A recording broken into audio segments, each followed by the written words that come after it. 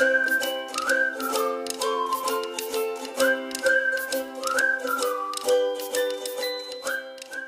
guys! Welcome back to my channel. So for today's video is another layout na naman ang ating gagawin using Microsoft Word. And this time, ang gagawin naman natin ay may theme na dark and light violet na pang 18th birthday or pang debut invitation. Again, thank you so much sa nag-request nito. Dahil dyan, meron tayong panibagong layout or design or motif dito sa ating channel. So thank you so much for requesting this theme.